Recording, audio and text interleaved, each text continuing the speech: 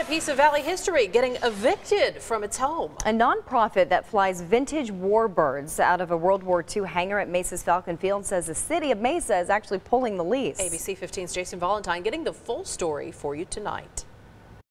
Airplanes like this T-6 Texan helped win World War II. The Wings of Flight Foundation helps preserve that history here at Mesa's Falcon Field. But they say the city of Mesa is trying to evict its own history. This plane trained pilots for war in 1941. This hangar at Falcon Field was around then too, training British pilots in the valley. They would come over from Europe and they would start in the Stearman. Today it still holds warbirds.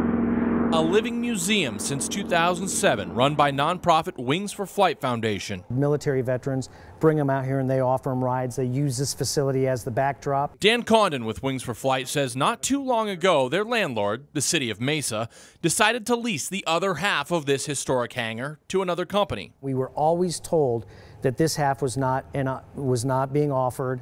It wasn't in play, that we were safe and sound here in our home. But that safety shot down soon after. And giving us an eviction notice to vacate within 30 days. News that Mesa will give the entire hangar to another company. It's not fair. We reached out to Mesa for comment and to ask why, but a city spokesperson hasn't yet responded to our request.